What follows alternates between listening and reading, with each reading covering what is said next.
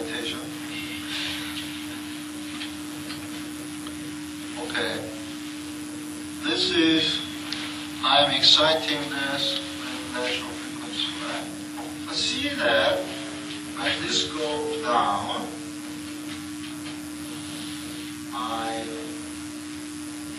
pull up this string when this one goes down. See? Right? Now you cannot see it. you can feel it. Meaning that when it goes down, and then when it goes, and at the maximum point, okay,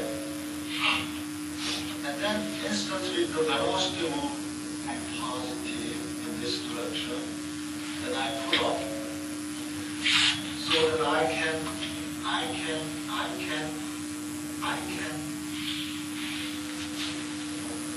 give the energy in this system using velocity, because that's the only way I can give the energy to the system.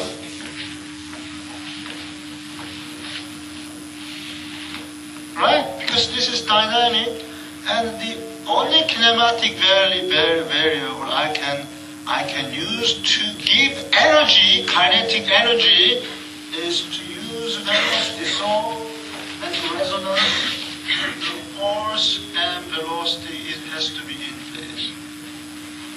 Okay, when you use basketball, if the phase of your forcing function and the basketball vibratory system of basketball is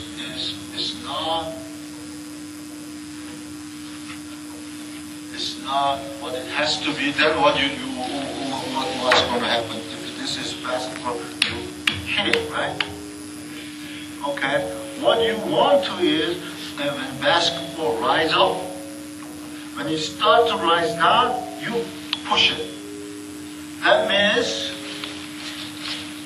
the phase between force and velocity is the same.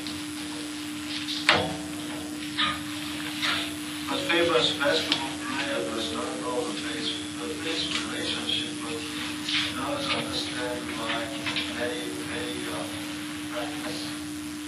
But KAIST student may use their mathematical understanding and his practice to improve their basketball scoring. I have to control the phase between force and velocity, and then somebody will steal it.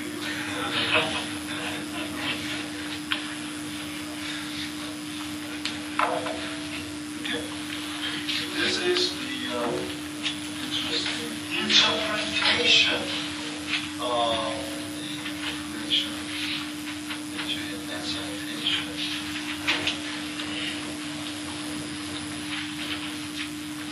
Another way.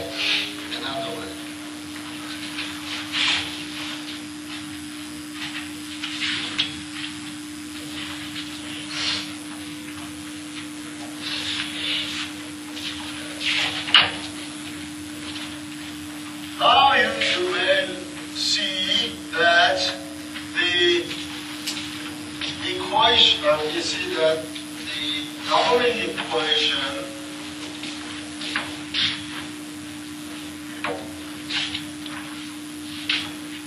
is like mx double dot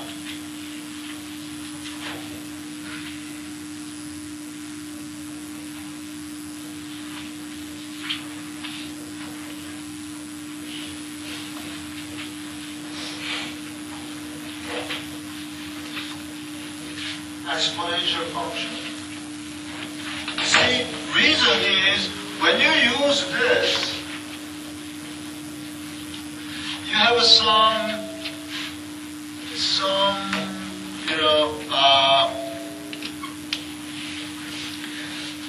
you were bothered by the mathematical operation because you have a Cx star, because Cx star will give you sine. Even though you assume the response x equals something cosine omega t, First x dot will give you a sign. So you have to change the sign, and then you give some phase difference pi over 2, and we did that. But you may think that the f0 cosine omega t is real part of f e to the j omega t. Yeah? Right?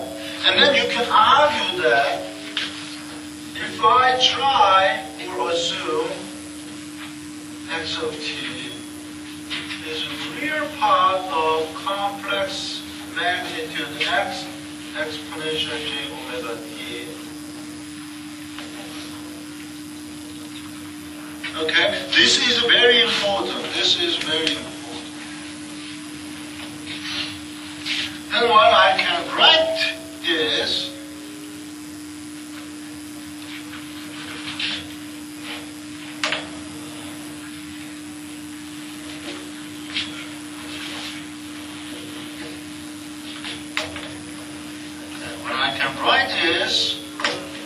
minus m omega square m x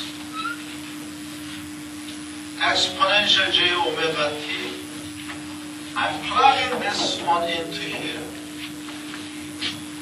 Plus j omega c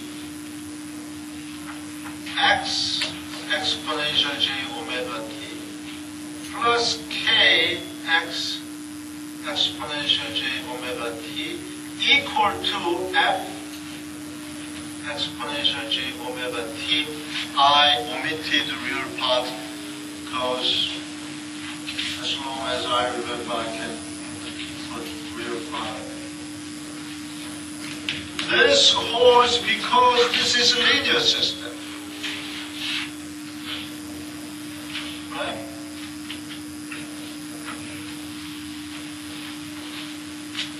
Okay, then what I will get here. Okay. Then maybe I'll erase this.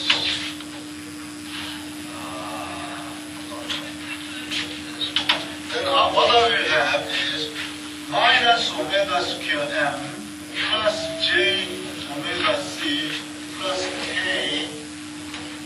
x equal f, and I can argue that f over x is 1 over minus omega square m plus k plus j omega c. If I see the magnitude of this, then this is 1 and minus omega square m k square plus omega c square, and then 1/2. That is magnitude. Right? And this is, if I divide this by m, then I have, this is omega n square minus omega square square plus, this is 2 zeta omega n square and a half. Almost the same as what we obtained before.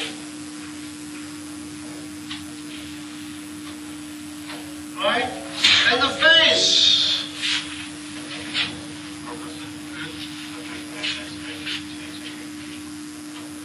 Oh, yeah. So I have to bring 1, 2, 3 orange.